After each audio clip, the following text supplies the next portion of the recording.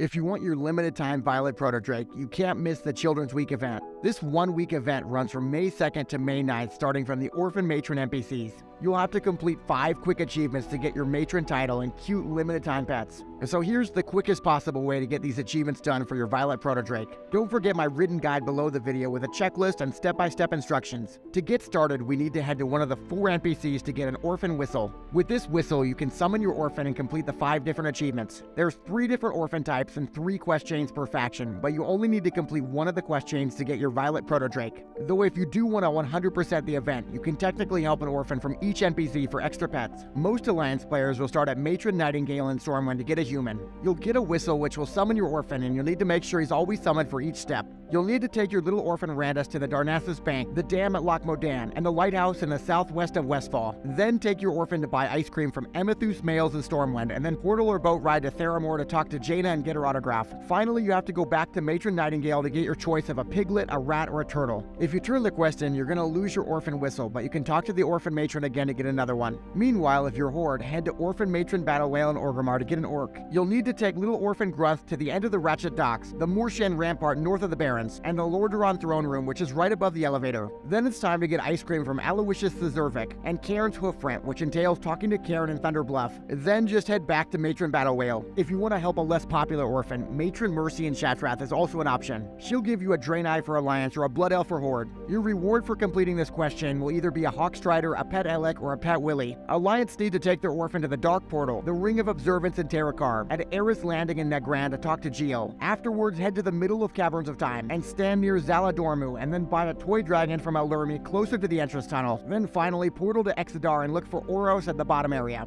Then go up to the Shaman Trainer Farseer Nobundu. Now you can finally go back to Matron Mercy to get your pet reward. Horde, on the other hand, will visit the Dark Portal and then Sporagar and Zangarmarsh. Just make sure to talk to Hitchu. Then you'll have to go to the Throne of Elements to talk to Elementalist Sharvak. After that, visit the Caverns of Time by portaling from Dalaran. Just stand in front of Zaladormu and afterwards buy the toy dragon. Finally, you can go to the Walk of Elders in Silvermoon to the Elite Taran Chieftains. Then you can go back to Matron Mercy to turn in the quest chain. If none of these orphans are doing it for you, you can also head to Matron Aria in Dalaran. You get to choose between a Wolvar or an Orcal orphan. The Wolvar orphan questline rewards you with a Wolvar pup, while the Orcal questline rewards you with an Orcal hatchling. Step 1, head to Grizzlemaw. Then the Orcals will head to Winterfen Retreat in Borean Tundra. Or if you have a Wolvar, head to Snowfall Glade in Moaki Harbor. Then head to the Bronze Dragon Shrine northeast of Wormrest Temple. The follow-up quest will take the Orcals to the Shaper's Terrace to talk to Adamidian, while the Wolvar visit Hemet Nessingwary at his base camp. Then go to the top of Wormrest Temple to meet Alexstrasza. Then finally head to the Wonderworks and buy a small paper zeppelin, and throw it at your orphan so we can go back to Matron Aria to get our reward. After finishing one or all of these quest lines, you'll have the Aw Isn't It Cute achievement, so only 4 achievements left. For achievement number 2, just hearth in front of your orphan and you'll get the Home Alone achievement. 2 down, 3 to go.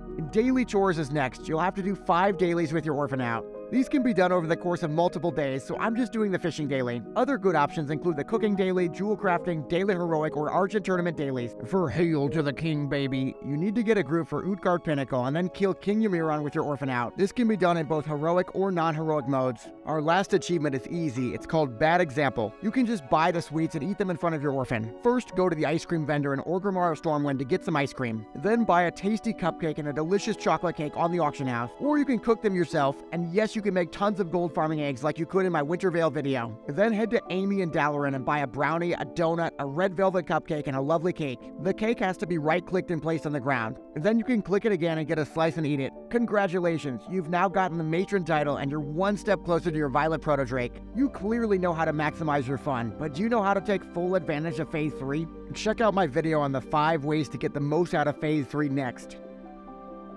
Click it.